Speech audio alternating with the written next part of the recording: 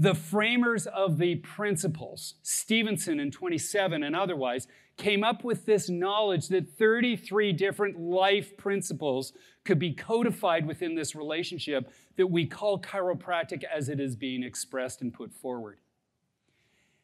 And one of the hallmarks of it is that it begins with an intelligence.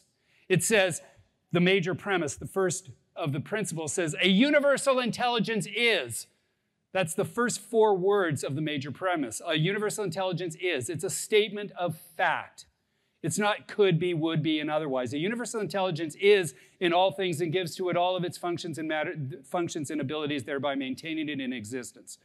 Those first 4 words allow you to have this confidence that you've sat in these seats dreaming about having to be a chiropractor, because an intelligence organizes. If you take anything away from this conversation, take this synonymous connection between intelligence and organization.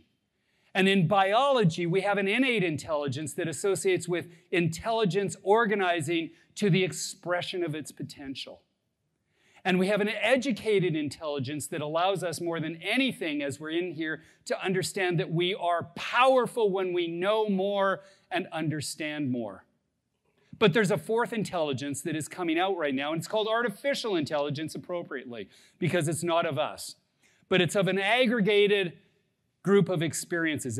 What I mean it's not of us is artificial intelligence hasn't built a genome yet. It hasn't been creative. But it is an opportunity to understand that this 4th intelligence that's out there is ours to be part of.